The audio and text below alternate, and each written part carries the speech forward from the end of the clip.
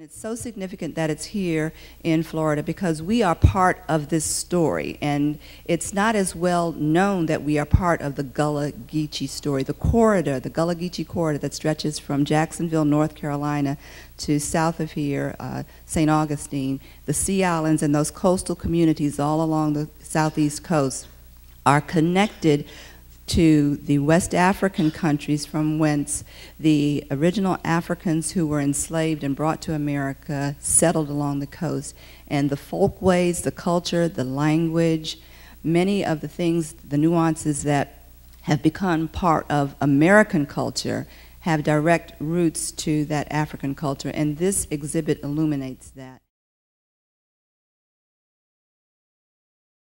And I think it's always important, we as a community, as a state, as a nation, should understand and learn our history and always make sure that particularly the young generation understand the value of culture and history.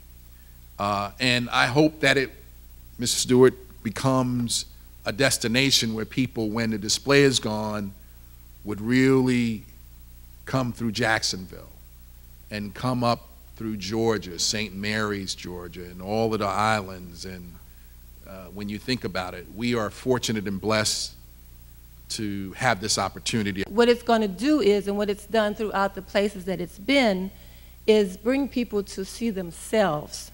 And that's what museums do. That's what the Anacostia Museum, the Smithsonian does, and we're proud of that. And I know that that's what this exhibit and this museum will do and does for people.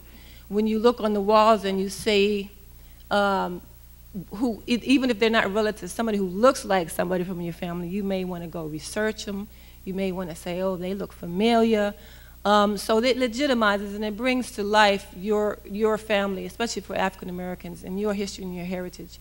And that's what we hope this exhibit will do, and I'm sure that's what Dr. Turner was hoping it would do.